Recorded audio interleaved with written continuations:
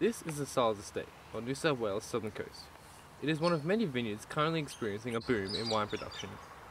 Figures released by the Australian Bureau of Statistics have shown that Australian winemakers are producing more wine than 2 years ago. While there's been a lot of new varieties that have come about in Australia, as far as Australia is concerned, like Tempranillo, Sangiovese, Pinot Gris, Pinot Grigio, Moscato, really the core strength of Australia still is Chardonnay and Shiraz. Shiraz actually increased in production last year and Chardonnay only came off a little bit. Favourable seasonal conditions were said to have contributed to growth in white wine production, which increased by 13%. Weather is one of the critical drivers of both wine production, wine quality and wine quantity. But not all is growing in the vineyards of Australia.